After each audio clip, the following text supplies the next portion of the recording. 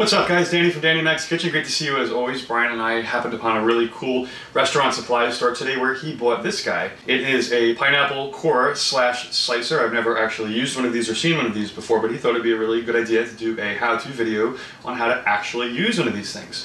So don't hold it against me if it doesn't come out. I'm gonna give it my best try and let's do it together and see what happens. So here goes nothing. The instructions say to cut the top off. So we will do so. They also recommend that you use a pineapple that weighs between 3 and 4 pounds. This one weighs roughly around 3, so hopefully it'll work out well.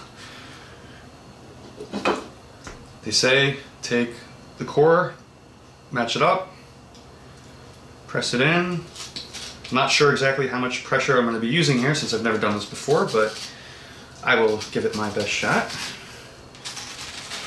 Okay, so far so easy. Let's see.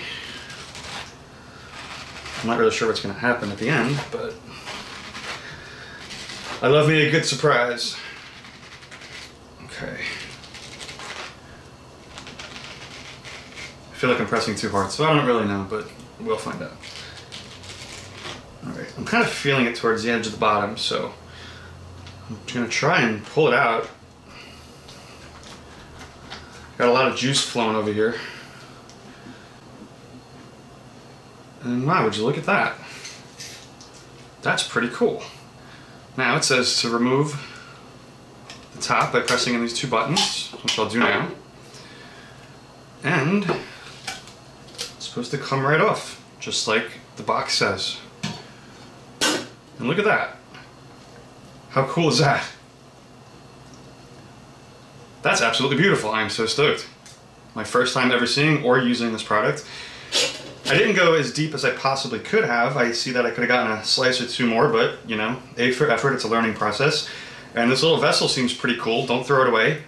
I mean, you could serve a cocktail in here, you could make a little fruit salad in here, make a nice presentation, or even make like a dip or something. I mean, for like a tropical party or like a luau or something. Very, very cool.